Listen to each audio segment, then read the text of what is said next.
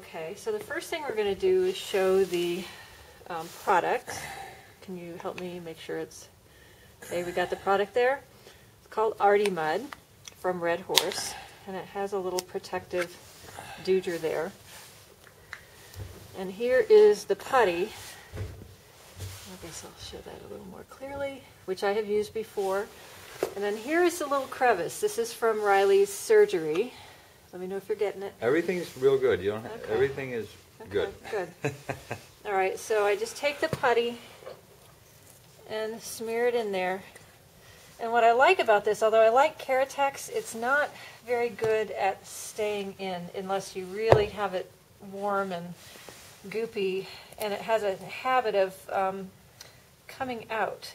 And this stuff is pretty easy to get bedded in there, assuming you have a good... I'm using a stir stick. And you can get it pretty much into the crevice very nicely. It's kind of like a grout mixture.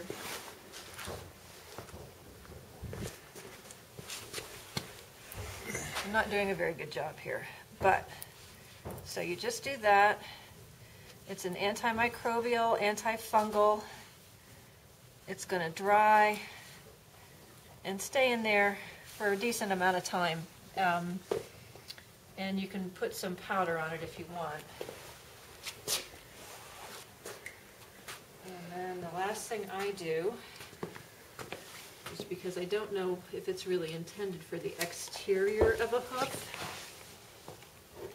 Let me find a damp piece of towel that I have here and just kind of get rid of it on the rest of the hoof,